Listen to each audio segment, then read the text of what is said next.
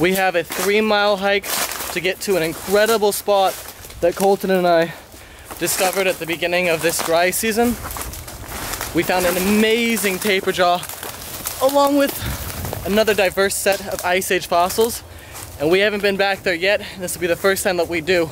So Colton, the madman that he is carrying a whole scuba tank out here. Mind you, this is a 3-mile hike through the middle of nowhere in these woods. But he's really hopeful to find some nice Ice Age fossils. So am I. I'll be doing my normal free diving thing. The hole's about 9 feet deep, so I'll definitely get some exercise today. But we are excited you guys are here with us today to find this amazing pieces of history. So stay tuned as we get to the river and bring you guys some awesome fossils. I already saw my first gator, just jumped in over there. Shouldn't be a problem though. Let's do this. Got it. Got it? Yep. This section of river is really unique in that the Ice Age fossils here are really recent. They come from a mixture of a peat layer and a clay layer, and it's probably only 11 to 50,000 years old. Some of the other sites I go to, the fossils from the Ice Age are between 100,000 and 1.5 million years. So they're not as fossilized here, but they are incredibly well preserved because they're more recent. So we're excited to hopefully find some of that. Boy Colton over here is trying not to die. All right, making Jonathan do a little bit of the work here. Talking about me? No. So we've been hiking for a little bit and I love seeing stuff like this. So these are frog eggs. Each one of these little eggs belongs to a tadpole. And the water level is pretty low, that's why we're hunting out today. But these eggs aren't forsaken yet, they're not dead. When water levels come back higher, they'll get washed back into the middle of this bog and they should be all right. They have moisture trapped like a yolk and they should be able to survive like this out of water for a while.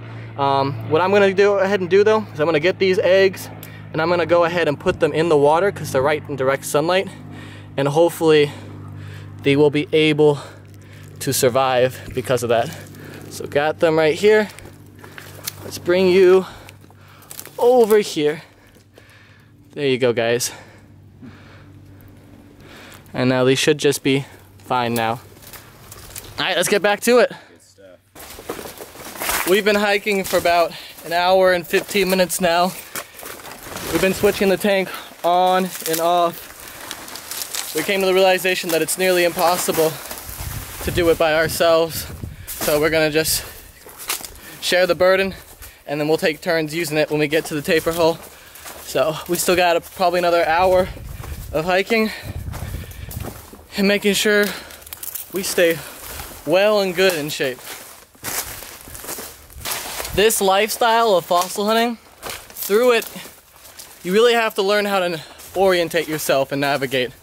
So a lot of this trip, we've actually been going straight to the woods, but we use certain monikers to be able to guide us. The first and most obvious is you never want to go against the direction of flow. So right now, we're walking with the river, and even though the river bends, like it goes back over to the right up here, we know that if we stay to the left of it, and if we keep track about which direction the water's flowing, there should be no way to ever get lost. Now, when we go through the woods itself, there's certain ways in which you can tell how the water flows. For example, this oxbow lake, you've got a lead coming in right here, and you'll be able to tell kind of what direction the water's coming from and know that you're close to the river. So we use that as well to navigate ourselves. I have only gotten lost once, and I had to wait until the sun went down and I was able to orientate myself with the direction the sun was facing, because rise in the east, sets in the west. I knew the sun was west and I just followed the sun until I got out of the woods. But it's beautiful to be able to come out here. You learn a lot by doing this, and it is so incredibly rewarding. We made it to the tapir hole. Colton's getting ready over here. This is where we're going to be spending the next 4 to 5 hours, and we've got this crazy abandoned home right here. Might be a cool hideout spot or camping spot in the future. But we're pretty hopeful.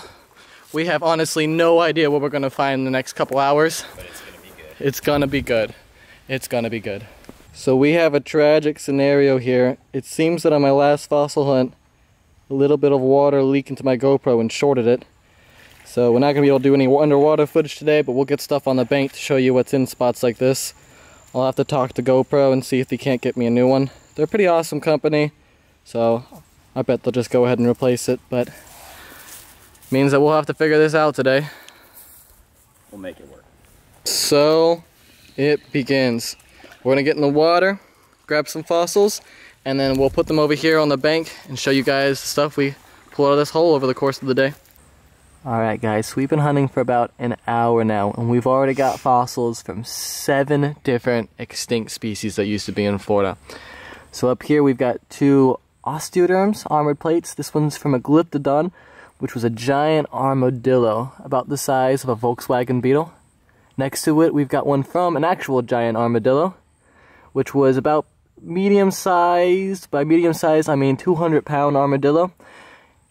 We've got an incredible camel tooth right here.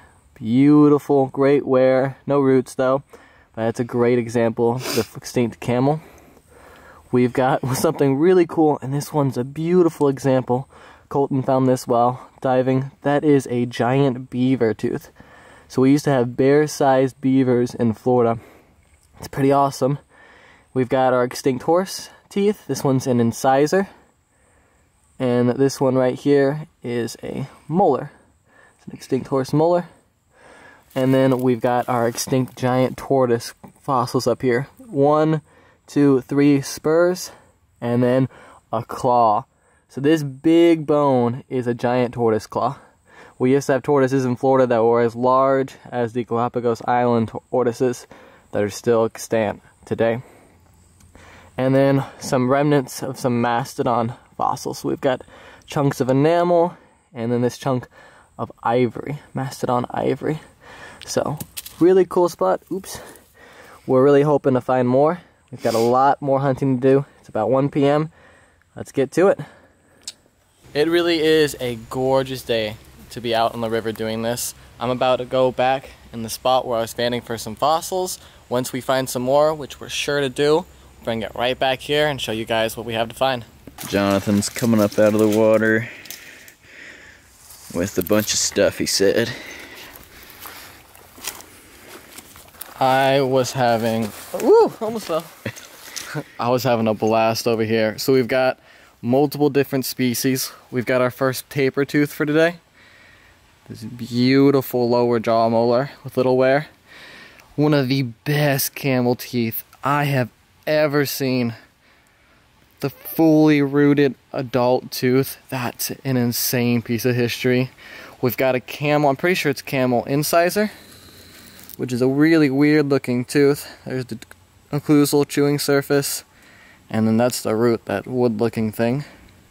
And a canine. Probably bobcat.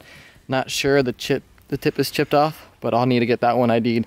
If you guys think you know for sure, please let us know, and we'll follow up with it. And then a couple of shark's teeth.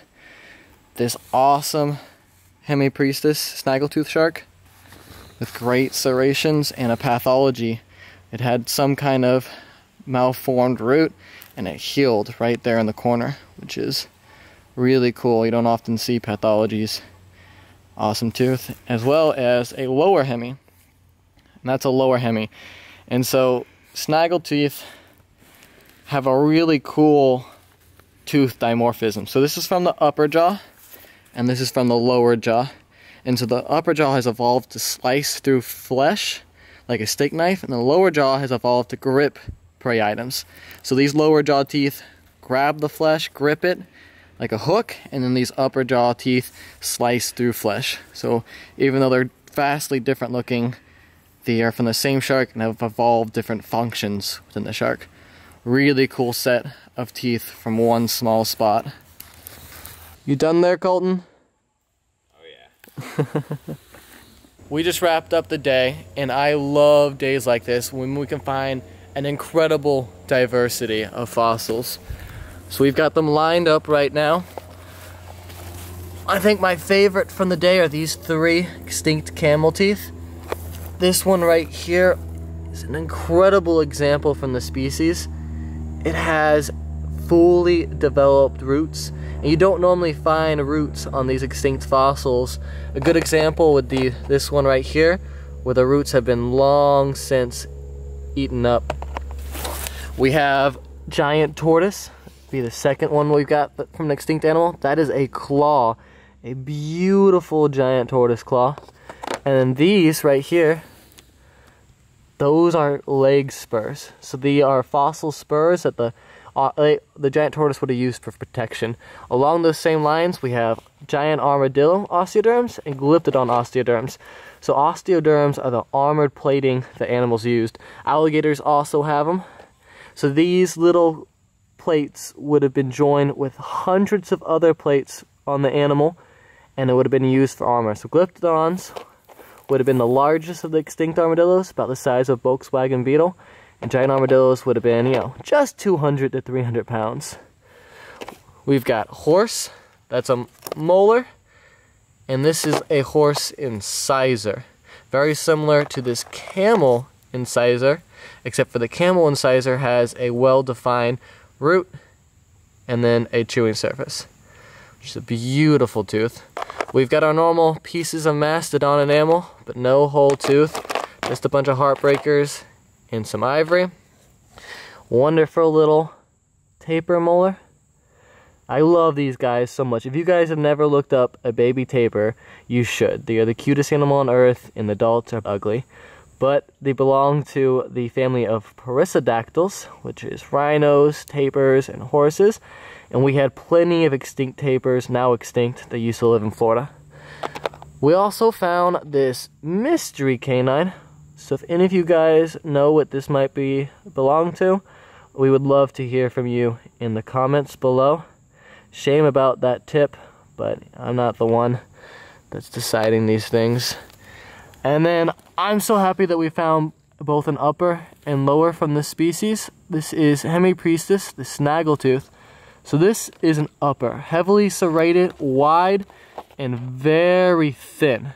And so uppers are evolved to slice through flesh, while these lowers are, in rare exceptions, basically serrationless, and they are completely designed to pierce and hold flesh like a hook.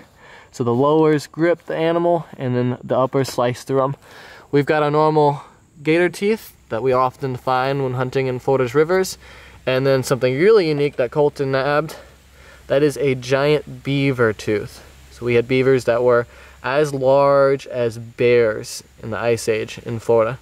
So it's an awesome piece of history. Overall, a great assemblage and diversity of fossils, and we really are looking forward to getting back out here. And if you guys enjoyed the video, please like, share, and subscribe. And thanks you so much for digging science. Take care.